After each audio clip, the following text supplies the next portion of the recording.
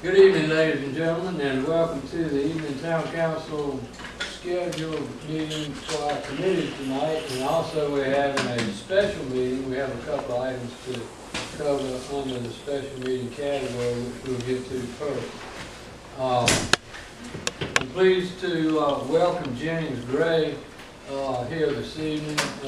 Jennings, as those of us here know, for the most part anyway, is the economic developer for Electric Cities, or one of the economic developers for Electric Cities. And he's helped us in years past when we've had store vacancies and so forth to help us try to find some retail for our downtown.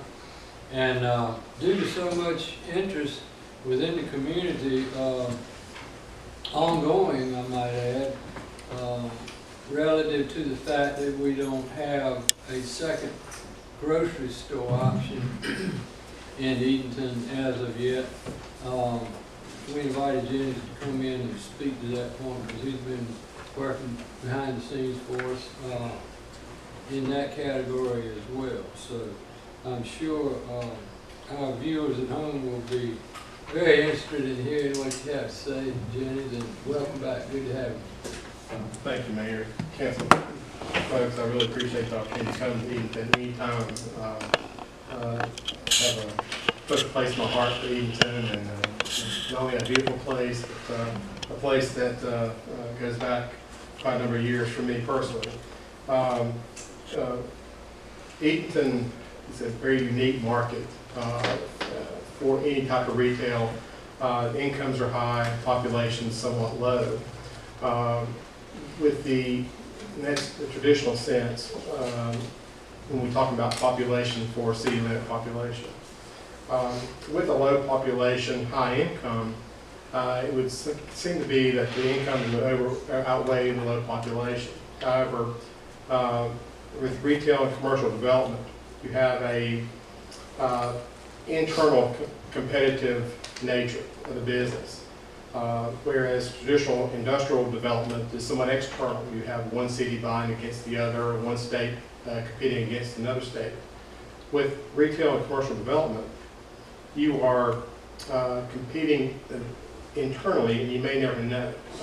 Such as back when the big stores, big boxes were growing, Lowe's, for example, or other hardwares or big box retailers, they may be growing at 150 stores a year, and every store would look at probably 4 or 5 sites per store location. When it went to real estate committee, you may have a location in Alabama competing for a location in Kansas for the 1200th store location, for example. Those two cities may never know they're competing against each other. At the end of the day, it comes down to risk for the retailer. Where can I locate, make the most money at the least amount of risk? And that risk is determined really by your area that you're locating in. If I have enough income and enough population in a small circle, that's where I want to be. There's less risk in that small circle for me to locate and have my business be successful there.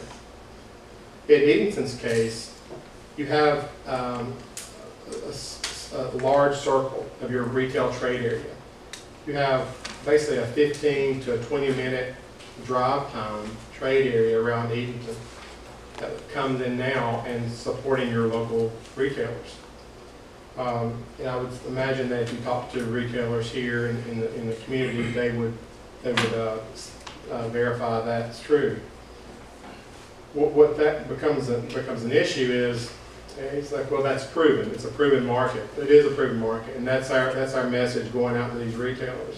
That Edenton on the surface looks like it's a small market, but when you get out to a 15, 20-minute drive time, that's where the market is. And it's convincing retailers that serving a dispersed population is just as effective as serving a concentrated population.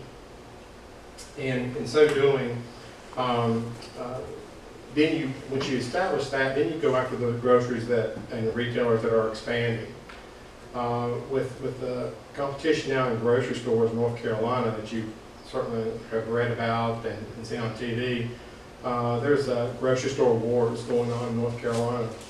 And it really becomes, they're targeting the Raleigh and the Charlotte metro areas because of the amazingly fast-paced growth in population and incomes. The population in the Raleigh MSA market, they're growing like 78 people per day. And that includes births, deaths, relocation.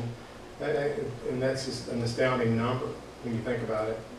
I think somebody said that there was a new, one source was quoted by saying that there was a new kindergarten class born every week in that area, which is incredible if you think about it in those terms.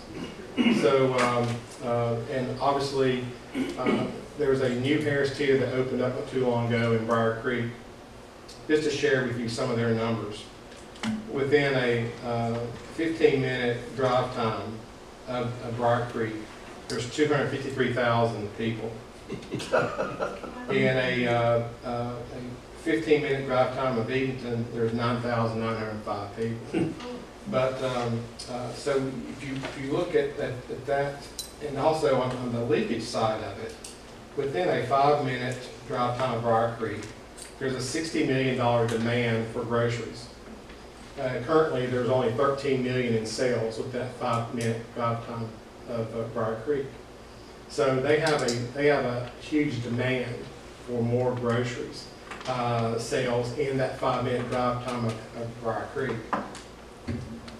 Edenton's, on the other hand, is just it blows my mind. I was telling Anne Marie earlier. Within a 5, 10, and 15-minute drive time of Edenton, your current sales for groceries ranges from $30.5 million to $35.6 million. The actual demand, what you're supposed to sell, ranges from $5.5 million to $15 million. So in some cases, you're 6 times the sales of what you would be in a 5-minute drive time. That proves to me, shows me that people are consistently coming in from that 15, 20-minute drive time into Edenton. And I think that's why you have such a protected sales area that you have here from your current retailers. They're capturing all those sales. And what it's forcing you to do is, for alternatives, you're going to have to go outside of that trade area in order to get alternative type retailers.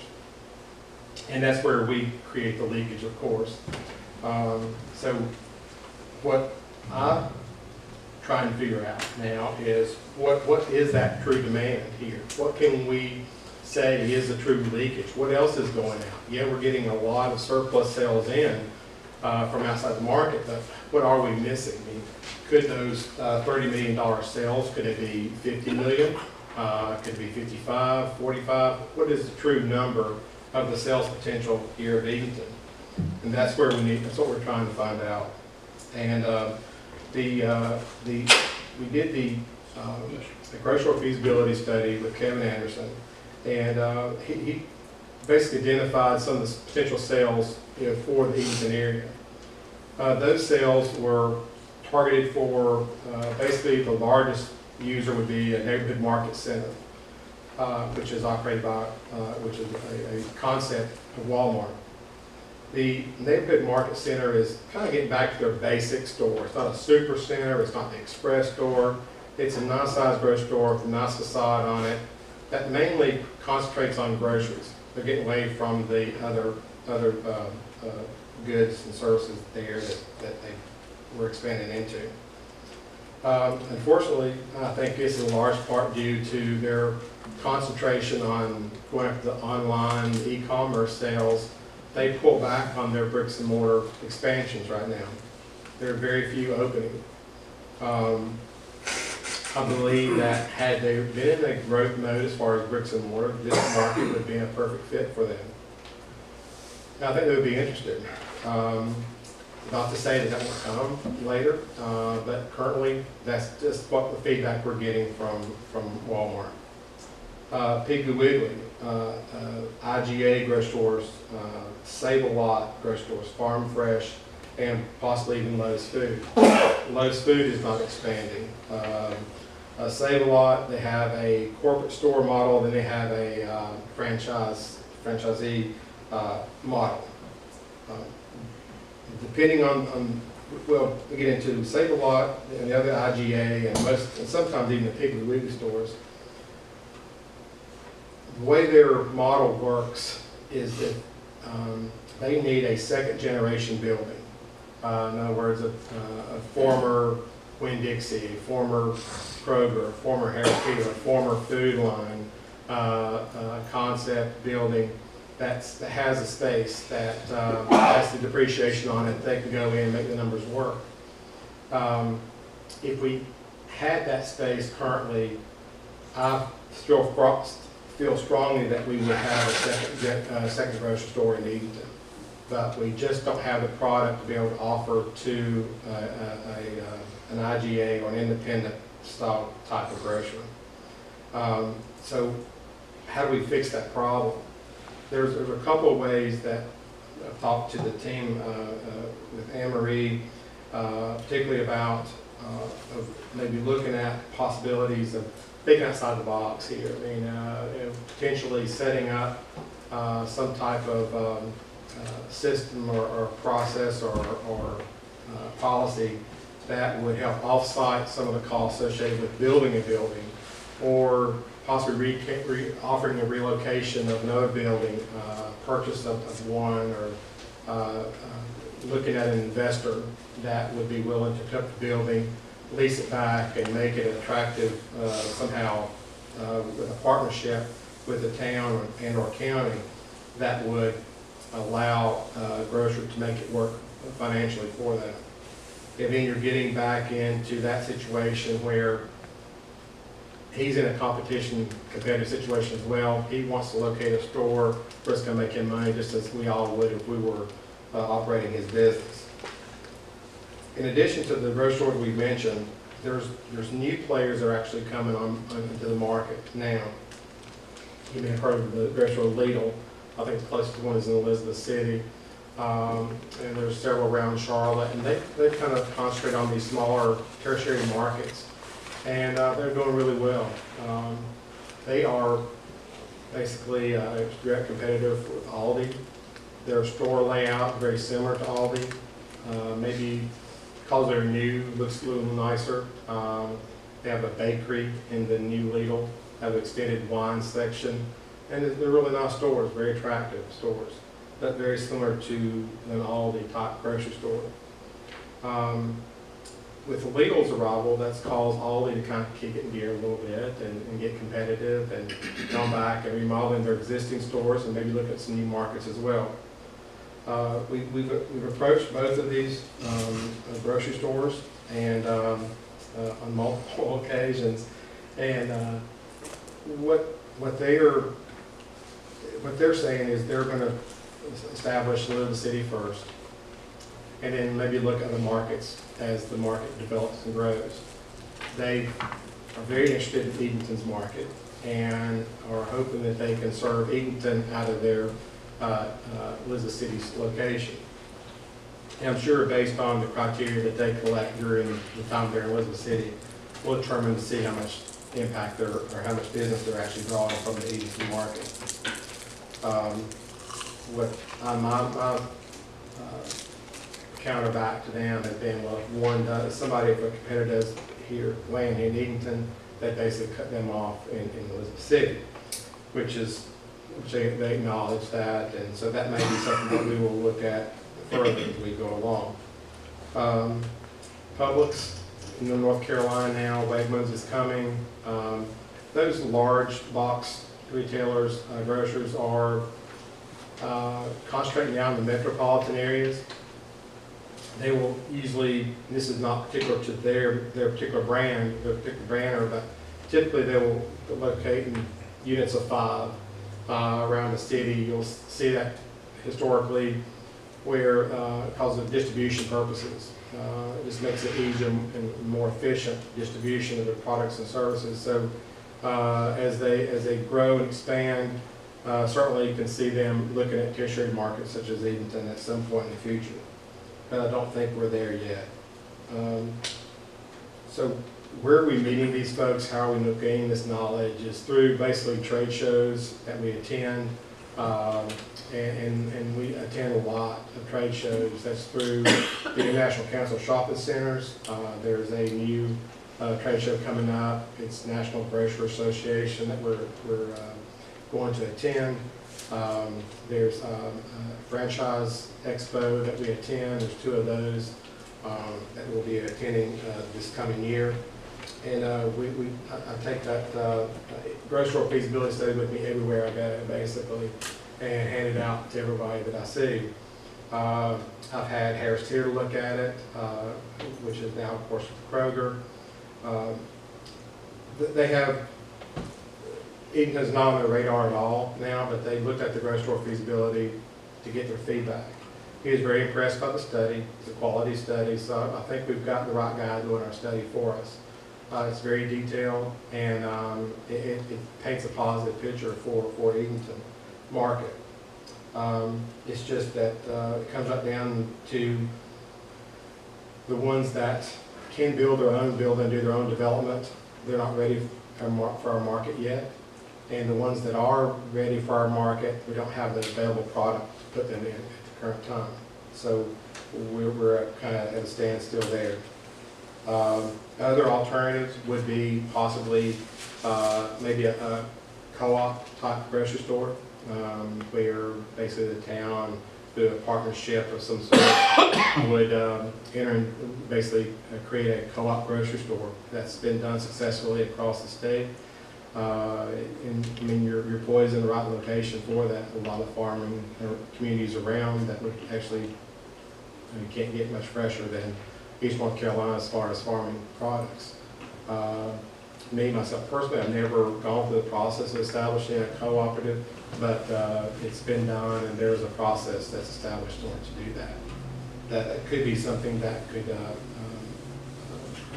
be possibly done in the interim. There's different type of incentives that could possibly work. We've seen where they've done an overlay district for a special taxing district, basically, that's tied to sales tax.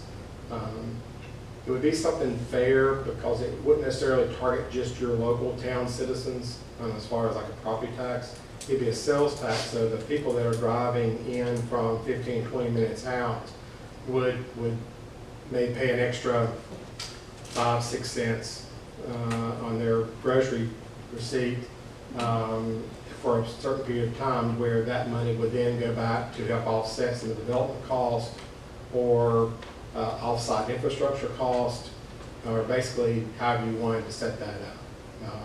That's certainly an idea that could help lower the cost of that property, that development cost, that could actually provide a incentive for a grocery anchor to come into that center. Developers that I've talked to absolutely love Edenton. You know, they said, you know, when there's a population boom down there, let me know, and we'll be there. They come. They already come to Edenton, and they love it here.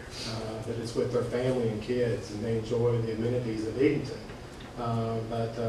Which is great. I mean, I'm glad they know the area, they love it.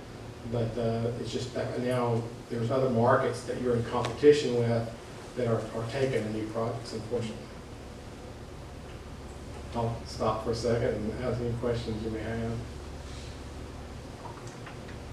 When you were talking about Piggly Wiggly, for example, Yes, sir. looking for second generation or older building, Yes, sir.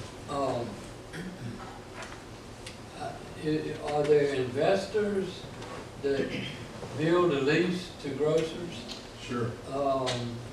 As opposed to having the community get involved in that sort of thing? Yes, sir.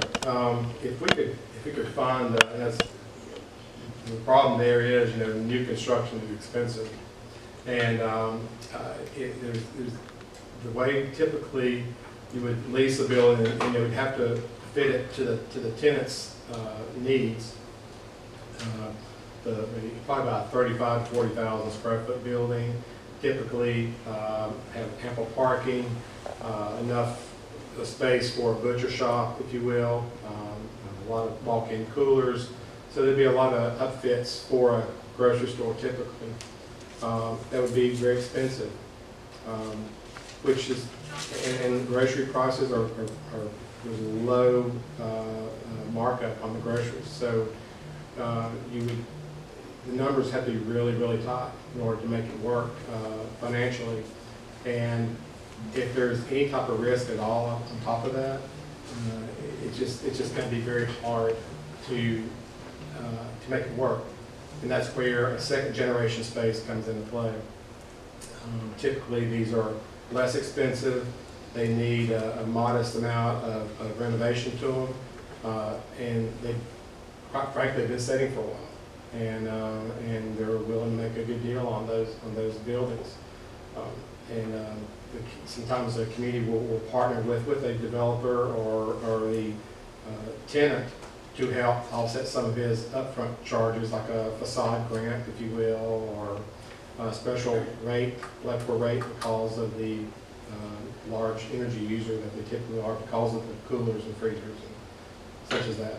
Well, I was thinking that, listening to your comments, that if they buy a second generation or older building, the upfits would still be the same, would it not? I mean, because they probably weren't a grocery store prior to. Well, and that's what they will like. That's their first choice, is an old Winn-Dixie building, an old Walmart or Express. You know, when the Walmart Express came on the market too long ago, I mean, that's why Dollar General just grabbed them because it was just a perfect fit for them in these markets. It's frustrating, particularly after your opening comments about how the sales volume that exists in this town already is 6 times what it should be for a community outside. It just seems like there's some math in there somewhere that would work for a developer or a grocer or both. I agree 100%. Frustrating. It's just, you know, if you come to Edenton, you got to capture a piece of that 30 million sales, or if it's 45 or 50, whatever that true number is, in a circle this big, or I can go to somewhere else and I can get that same number in a circle this big. Okay. And there's just less risk. The smaller circle you're operating in, the more control you have over it, less threats of someone coming in and sharing your piece of pie, so to speak. And I think that's certainly why your current grocer is so protective of the other space over there, because he's trying to protect that circle of sales in his trade area. And that's understandable. And that's not uncommon. I mean, that's very common. Very common. That 35 million that you were talking about, that's the annual on food itself? Yes, sir. Is that right? Yes, sir. Okay. That's right. Yeah. That's your current sales as of, basically this information is from Esri, and it's their market analysis. It's an estimate, of course, but yes, that's just on groceries. Just on groceries. That also allows them to charge a little more. Does it not? Yeah. But you know, to add to what you were saying, Jennings, last Thursday and Friday, Wednesday, Thursday, Friday, whenever it was, the mayor and Anne Marie and I were at the league meeting, and a friend of mine that used to be a town manager is now an assistant manager down in Concord. He was telling Anne Marie and I, he said, we turned down 400 and 500 housing units all the time, because number one, we can't service them with schools, with fire departments, police, the whole works. He said, we just can't do it.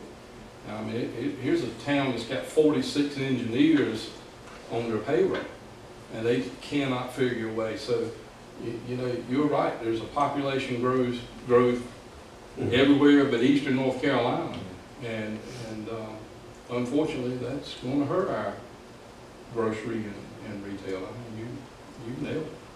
Well, I think it may be where I mean, a lot of the cooperatives have been very successful, and some sprung up out of necessity, and some have been established based on really needing an organic resource back in the 80s when organic wasn't cool, you know, nobody thought about the organic groceries, but some of the locals wanted organic options as far as the groceries were concerned. I never knew, I was raised on an organic garden, I never knew that. So, you know, they wanted that and saw the value in that. So they started a cooperative, and that may be the answer here for the time being. Good quality produce, get your needs, get everything you need. Obviously, we need a building to do that in, and that may be our first step in looking at that option.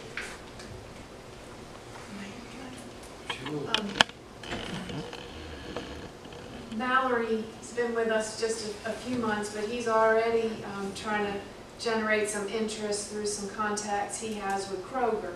So that's another option. But as we've learned, as Jennings and his colleagues have told us and schooled us and taught us, a lot of it not only has to do with population, but also with the supply chain. And when you said, you know, the stores look to cluster around, you know, 4 or 5, and we've learned that, you know, where are the distribution centers located, and that in order to attract somebody to invest in Edenton, you know, their distribution center, it has to make sense from that standpoint also.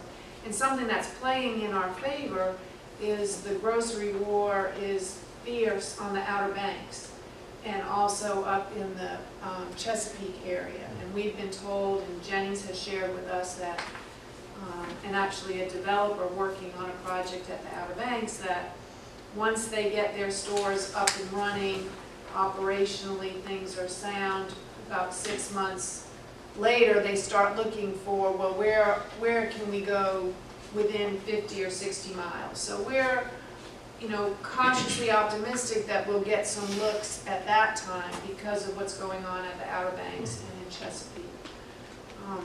Tomorrow morning, Jennings is going to spend the night and join us tomorrow. Mallory and Kevin Howard, our county manager, and I are meeting with representatives from the Edenton Village Shopping Center. They're coming to talk to us, and we have a lot of questions for them, and Jennings is going to stay and offer some insights in terms of some opportunities. You know, Food Lion has that space wrapped up. They have they're in their second year of a 5-year lease, and they have 3 more 5-year options. So they can keep that property wrapped up. And when you look at the numbers that Jennings is talking about, the sales, you know, $125,000 a year to pay for that store to stay dark is nothing. You know, they are not going to give that up. They're just smart. They are smart business people. But there is other space out there. There's other retailers that are looking for second generation, and we want to really press them to get going and do something, not just sit back and collect the money and say, woe is me. So those things we're working on, and we're interested in the co-op. We'll study that option. You know, we'll look at it. Jennings gave us some communities to check out that have done it. And then we're also going to talk about an investor. You know, if there is interest from that second generation store market and we can't get them into the old Food Lion, maybe there are some people within the community that would be willing to come together and build a low-cost store where we could attract somebody like Piggly Wiggly or the IGA, or even get Lowe's to look at it. So we have work to do. I really appreciate the assistance that Electricities is giving us. They're part of the team. They're working hard on our behalf. I know it's frustrating. I know you get asked all the time, why don't we have another grocery store? I think the team is committed. I know we're committed to getting a grocery store, and we really believe that we will. Edenton is not a one grocery store town. But it's just, it's gotta make sense for the grocery store. And we're gonna do everything we can to make that happen sooner rather than later. That's right. That's right. Yeah, absolutely. We have our commitment, and it will happen. I think it definitely will happen. It's just that right now the big boys are playing the big leagues, and I think once that gets saturated, and as Anne Marie rightfully said, I think it's just a matter of time before it actually comes out, and and she's spot on with the 50-mile radius. It's definitely Edenton's setting a sweet spot within that range. Absolutely. And the incomes are here. That's one thing you have in your favor. The incomes are here, and that certainly, and you have history here. I mean, you're selling 5 times what you normally should be selling in groceries within a 5-mile radius of town. I tell my communities all the time that whenever somebody asks you what's the population of Edenton, you give them 2 numbers. You clarify exactly what they're asking for. Are you asking for the town limit population, is this, but our trade area population is this number. And that's a huge difference there. But retail and commercial development sales, they don't know any boundaries. There's no lines there where you cross in one town to the other. If you need it, you go buy it, and if it's within a decent driving distance, that's what you do. Grew up in a very rural area, and to go any type of retail center was at least 35, 45 minutes away, and we just didn't think about it. We just went, and you didn't go every day, but when you did, we just didn't think about it. That was the only option we had.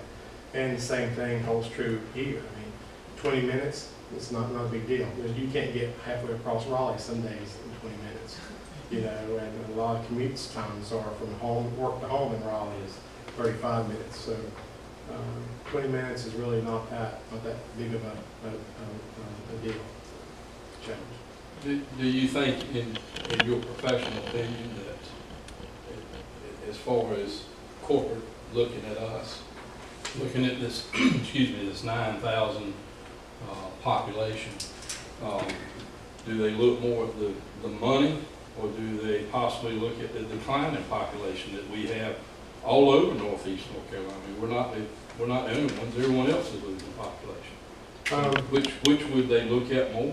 Well, it kind of, there's other indicators that you look at along with that, Steve. You look at what your hotels are doing. What's the vacancy rate there? What's your tourism like? What's your downtowns like?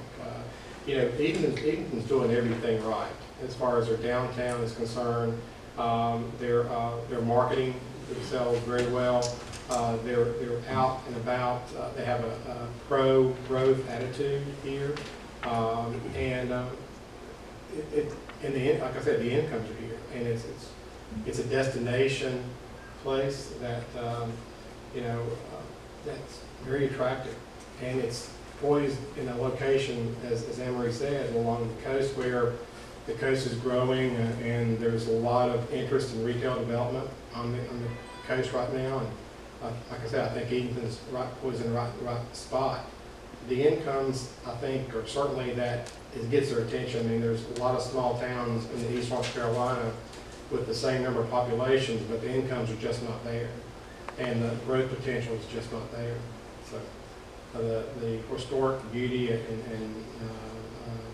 Edenton, I think, shines above a lot of the other alternatives locations in North Carolina. Could you possibly repeat that? Everywhere you go. It's nice to hear someone from a professional perspective, give credit to what the community is trying to do and has been doing. And we feel that way, but to get some affirmation or reaffirmation from professional trades analysis and so forth, like you're providing, is always good. What I feel like the secret of the sauce is, and this is just my personal opinion based on years of observation, is consistency. When you have leadership that's consistent, stable, it makes all the difference in the world. And I've seen that from far western cities, North Carolina towns, counties, to all the way to the other end of North Carolina, eastern parts. And it's consistent leadership with a direction that's open and that you can certainly, within 5 minutes of talking to the leadership, you know exactly what Edenton's about and where it's going, where it's been, and the direction. And it's not just the individual's vision, it's the town's vision. It's consistent. Well, Jennings, I for one am very grateful and appreciative for you coming and giving us these facts and figures because we are getting killed by the general public, if you will, for not thinking that we're doing anything to try to attract a new grocery store here.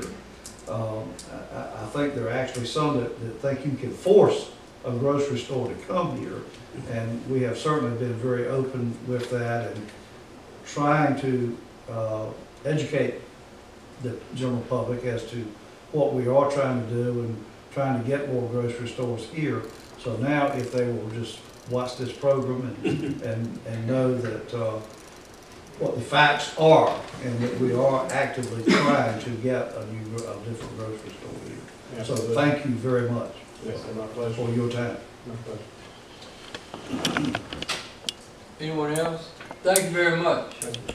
Very informative and timely. All right. Next item on our special meeting agenda is the Old Hertford Road Stormwater Engineering Analysis. Anne Marie, if you would guide us through that, I please. will, Mayor. In your packet, we explained, first of all, that we received a grant, and you approved that grant last month from CAMA to pay for an engineering study that's needed to evaluate the drainage system from Peanut Drive beyond the railroad tracks that flows behind Jimbo Jumbo's, behind Olam, J. Leak, and then actually goes across North Broad Street and into, it's a tributary of Queen Anne Creek and goes under Old Hertford Road. And we all know that during Hurricane Matthew, that road was severely damaged. The culverts, I'm trying to get my IT up here. The twin culverts were damaged. We were not able to convince FEMA to pay for upfitting the cost of the culverts. But we know that we're fairly confident that the culverts are going to have to be upsized. We're just not sure to what size because the railroad made a big improvement on their culvert. Get oriented. This is right here is where the railroad made a big improvement. So all this area drains under the railroad into a much larger culvert now, and that water can get to our Old Hertford Road culvert a lot quicker. So we need to make sure that our culverts are sized properly and also the culverts across North Broad Street. And DOT has talked to us about using the results of our study to help upsize their culverts if that's what the study determines. And then there's also been a big question raised about the actual drainage ditch. It was pointed out, I'm sorry, I can't use the pointer tonight, that, here we go, an area behind J. Leak, there's some overgrowth and brush in there that possibly needs to be cleaned out, and there's a question about is that the property owner's responsibility or DOT's responsibility. So we're gonna try and get those answers. So all of that means that we had to get an engineering study done, and in your packet, you received a copy of the proposal that was submitted back in April, and that proposal was used to help develop the grant application. The engineer is Stocks Engineering, and the reason we reached out to them, they did all of the stormwater analysis for Jimbo's Jumbos when they did their big expansion. They helped regulator after regulator flooded, and they actually worked with me and didn't charge the town anything to help get the railroad to go in there and make the improvements. So I told Stocks that their proposal was higher than the amount of money we had in the grant, and so they've revised it. Instead of them actually sending out a survey crew to do actual survey work, they're going to rely on existing maps to do the work, and I recommend that you authorize us tonight to proceed with hiring Stocks. I know you hear it from residents along Old Hertford Road, when are you going to fix that road? And so the sooner we can get this engineering agreement approved, the sooner they can get started.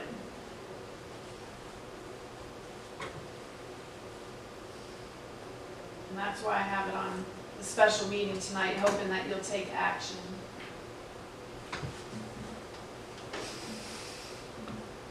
Okay, thank you, ma'am. Are the numbers,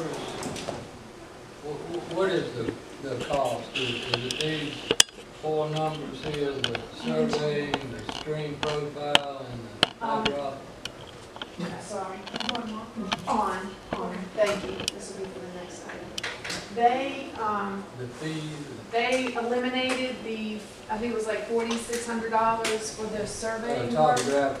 Yeah, Yes. that's $46.75. And then they reduced the streamline and narrative work by $600. So they're right in there with the grant.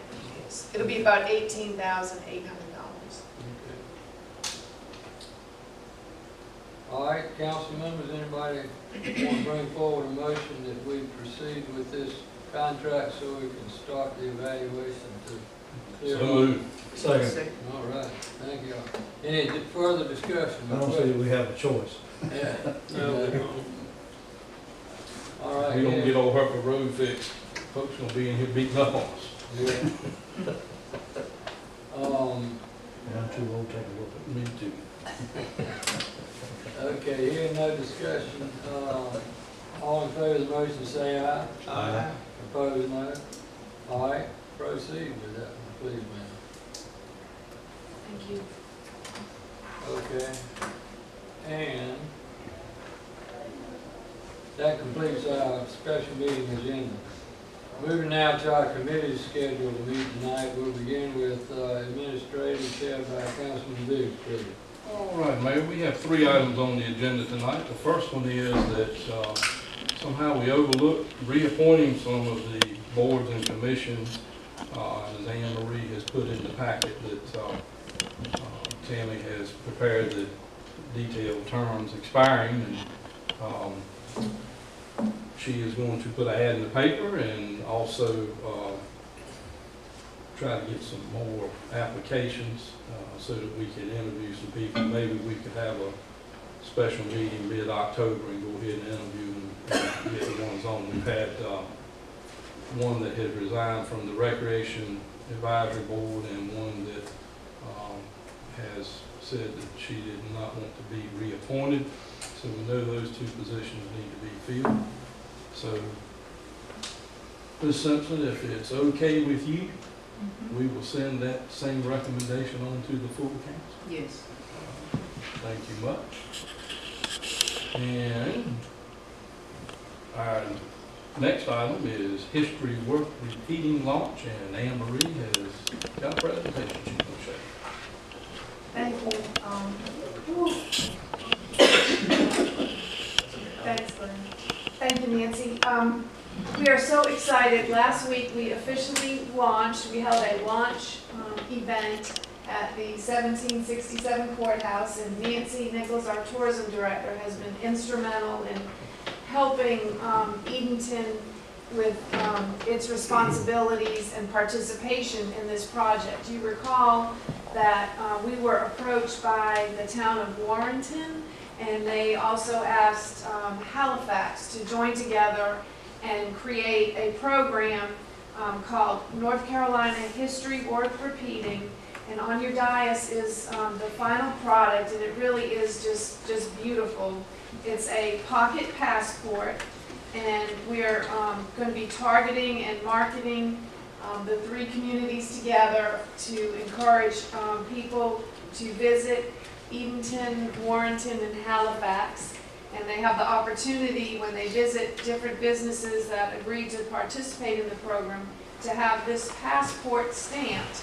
And after they accumulate so many stamps, they take a picture, email, register online, and once a month they'll be eligible to win a prize or something from the communities that are participating. But the website, I sent you the link over the weekend. I hope you had a chance to look at it. We think it is really well done. We're excited to be a part of the program. We're going to really work hard to market. I was going to try and go through a couple slides, but I'm a little bit technology. Here we go. Let's go to Edenton and you can see. Here we go. And, this is on, this is its own website, but then we're linking it to Visit Edenton. We'll link it to the town. Nancy, did I miss anything? Did you want to add anything? No, we have, here in town, we have 9 sites that they can visit. And this is the first year that we're doing this together, the 3 towns. So as it goes along, if we have others that want to be a part of it, then we'll be able to do that in the future.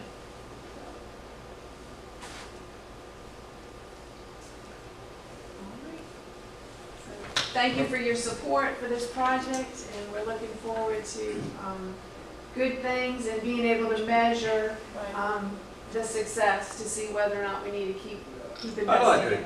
to say one thing about it that makes it particularly important for us as a community.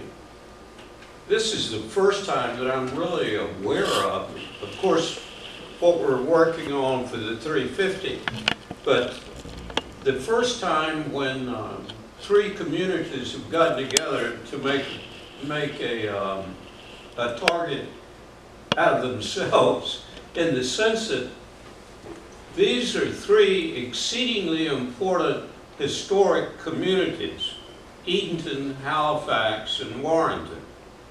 And by doing this and making this based on history, I think it's targeting a potential, or that person or people that we consider to be a very major target coming to Edenton.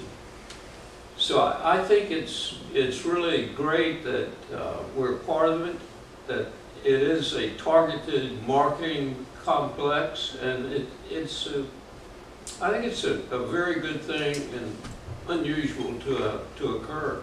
And it's sort of dovetailing with the 350 Halifax and such like, which will have a similar passport, but this one is exactly targeted to 3 communities. That have a lot in common. Yes. Yeah. That'll be wonderful. Thank you. Thank you.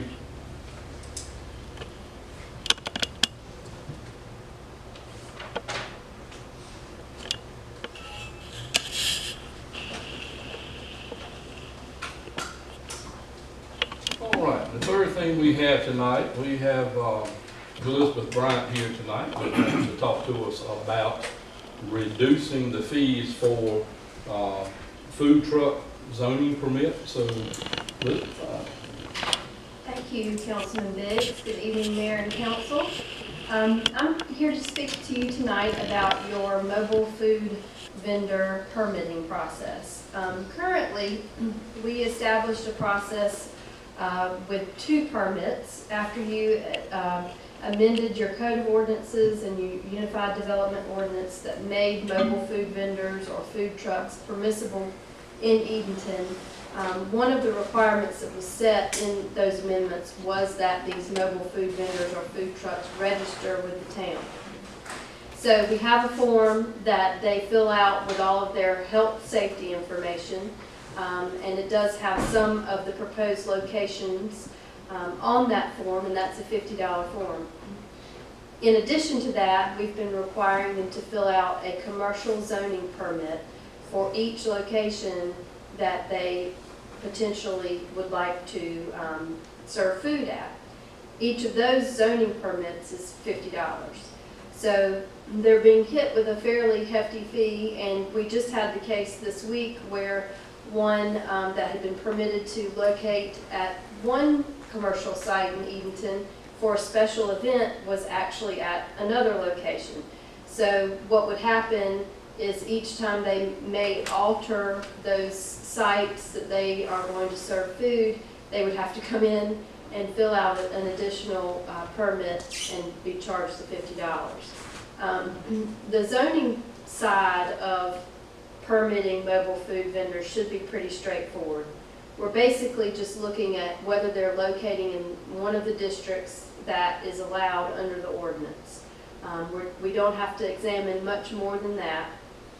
The other form, where they're registering as a business with the town, takes care of, have they got all of the things that the health department would require for food safety? Do they have their fire safety equipment?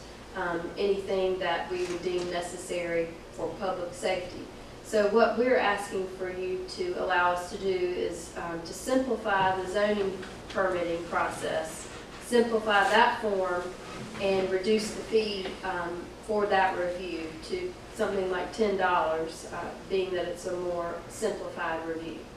So that's it in a nutshell, and if you have questions, I'm happy to answer. Help me help myself, okay? I noticed that in the comments that were provided to us, it's one of those things that you don't want to overcharge them. But, it was stated that the restaurants, have a one-time deal. They have to come in and pay this money and they're done. The difference that I see, and here's where I need the help, is that the restaurants are paying county, town tax. They're employing a lot of people. And I'm all for the food trucks, all for them. I voted up here, I'm for them, I'm still for them, love to see them. But why do we want to cut the price back to help them versus trying to help the restaurants that are already here? I suppose it's mainly because we are requiring that permit for each and every location. So that's probably the biggest push behind it, is that it's $50 for the registration form, that we have, that we require, and then it would be $50 each zoning permit that we would review. So if they are going to apply to be at 5 different locations, then that would be $50 per location. And it felt like it could be inhibitive for them to want to locate somewhere in Edenton. Okay, can we do them the same way that we do the restaurants? Can we just come up with one fee that covers all of their zoning? Well, I have talked with Anne Marie some about that, is consolidating the 2 forms into one form rather than having these 2 permits that we're juggling. And that's certainly possible.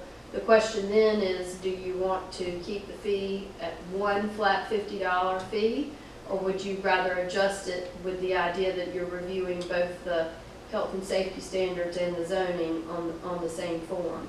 A restaurant right now, if they were to come to the town and apply for location in an existing building, it would just be one $50 zoning permit fee.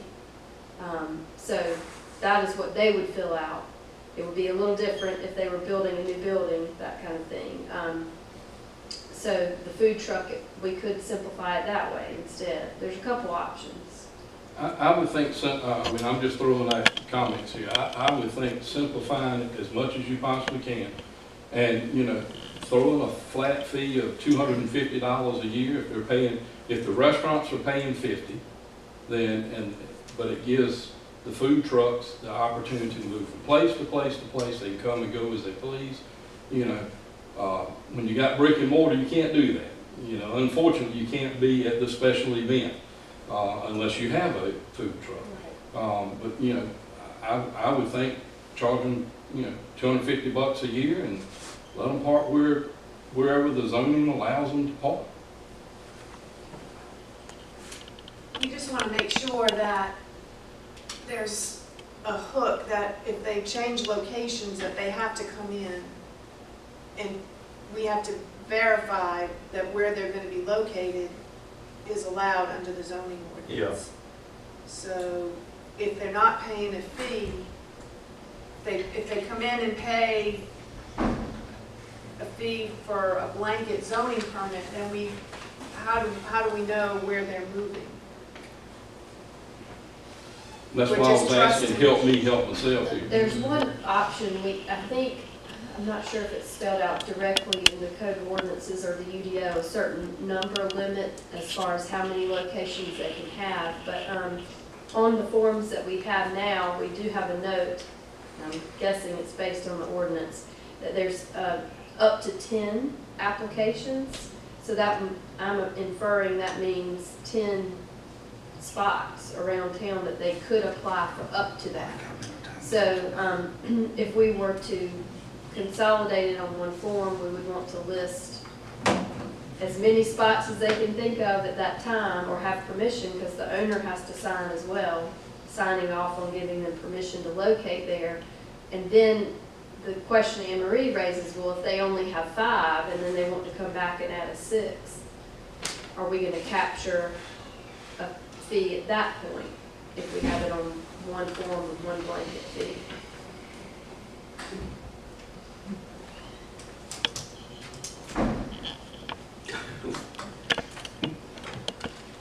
We've had an example where somebody wanted to operate in a residential zone, and that's how we caught it with the zoning permit, that it wasn't allowed.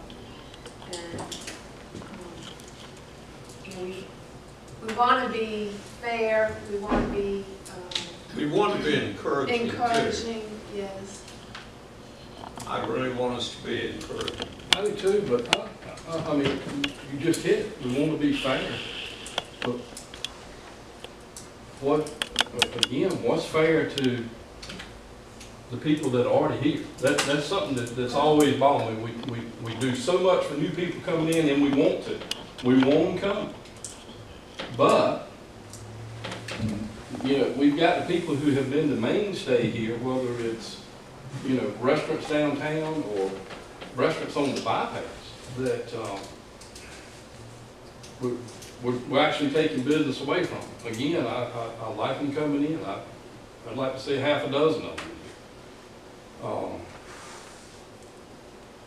I just don't, I don't know that we give them a special break. I mean, that's what we said. That's what we said we wanted when we put this together. And it's only been, what, 2 months ago, that was no more than 3 that we put this together. And I understand what you're saying. I guess my thought was that when we're reviewing a zoning permit for a food truck, it is not nearly as comprehensive as a zoning permit for a standalone business. And that's why we're suggesting a different rate. Well, the initial charge is the same, is it not? I mean, you just said if I came in and opened a restaurant needing tomorrow in an existing building, I'd have to pay $50 to get a permit. Yeah. Right. I understand what Steve is saying to a degree, but not all our restaurants are open when people are here. So this gives that level of flexibility to both our travelers and our citizens to be able to get a bite to eat, either at an event that a restaurant, as Steve mentioned, that they can't leave their premises unless they have a trailer or a truck or something themselves.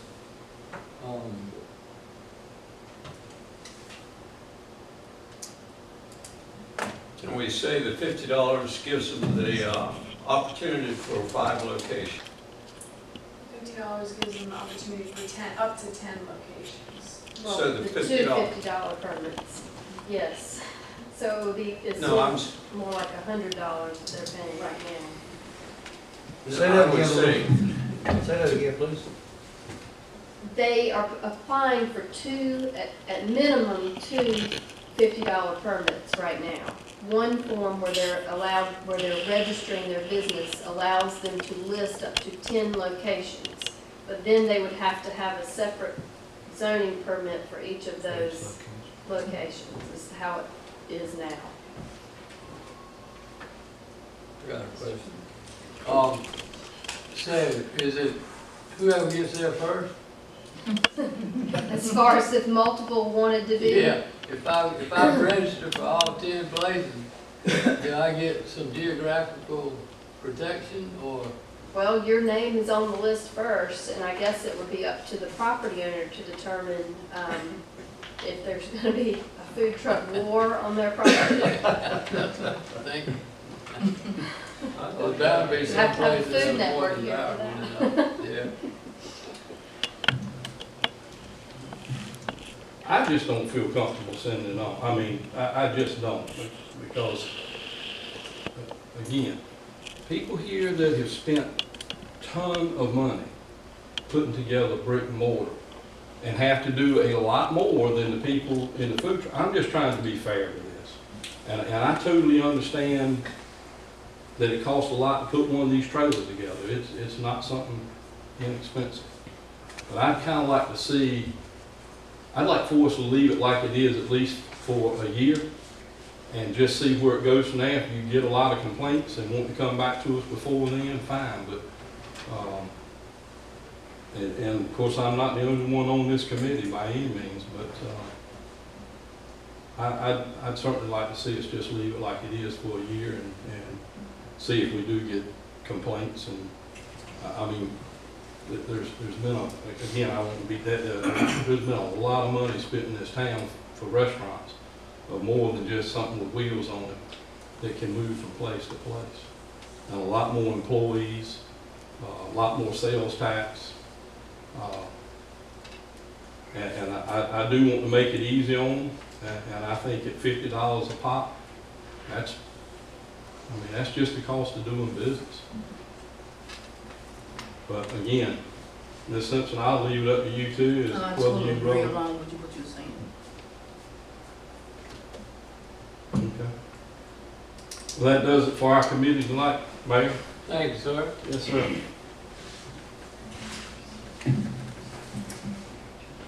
Next, we have finance. Anne Marie, would you cover those amendments, or if you would like Jennifer to, since Sandra is absent? Sure. We got other committee members who might want Councilman Biggs and Councilman Quinn are on that to, okay. Y'all want to carry that vote? yeah, I don't have what the budget amendments are. committee. Jennifer prepared Go ahead.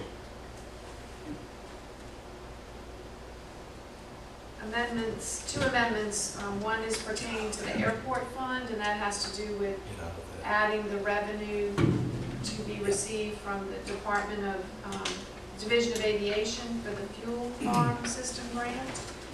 And then the second amendment is adding the revenue from the grant that you received to do the 2017 Housing Finance Agency Rehabilitation Grant Program.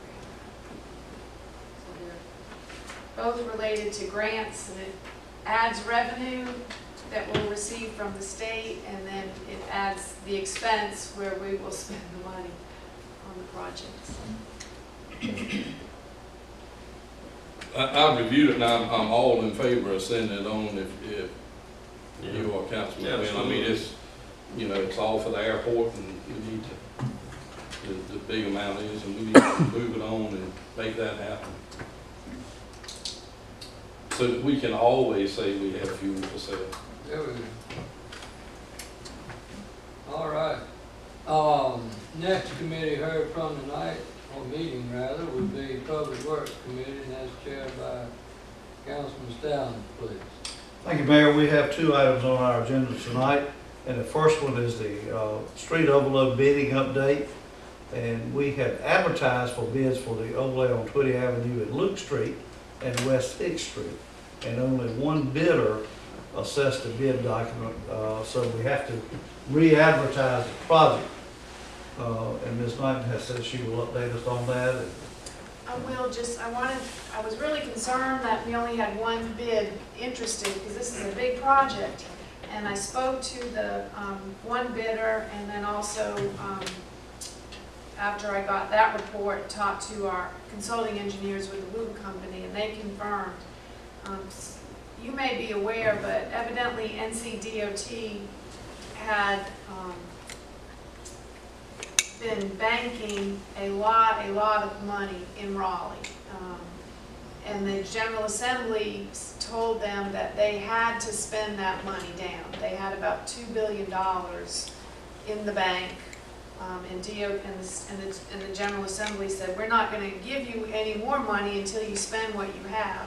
And so I'm not sure how long this has been going on. It sounded like it was relatively recently, maybe the last 6 or 8 months. But DOT has been issuing bids on the every other Thursday, and they normally during paving season bid about $100 million worth of work every other Thursday. Now, for the last few months, they've been bidding up to $400 million worth of work. And it makes sense. If you've traveled to Raleigh, you see there's paving work going on all over the place. And so because of the amount of work that is taking place, there's not the interest in a smaller project like ours. However, the engineers have said that the parameters for our project, they think are attractive because their rules are different than DOT regarding temperature and also regarding one other component that I can't remember. So their thought is that if we bid it again, they're going to reach out again to contractors. They ask contractors to please bid, but because it will be a little bit later and DOT season will be winding down, there may be interest this second time around. Tammy was successful in getting the bid ad published. It will be published in the newspaper this coming Wednesday, and we've set a bid opening for October 12th. Hopefully, we'll get several bids, but we know that one bidder is interested. And then, depending on what that price is, we'll ask you, hopefully, for a special meeting that third week in October so that we can get the project awarded and started. Well, we need to send that on to full council, or? Actually, not really, because we already advertised the Okay. bid. So Okay. you're okay. All right.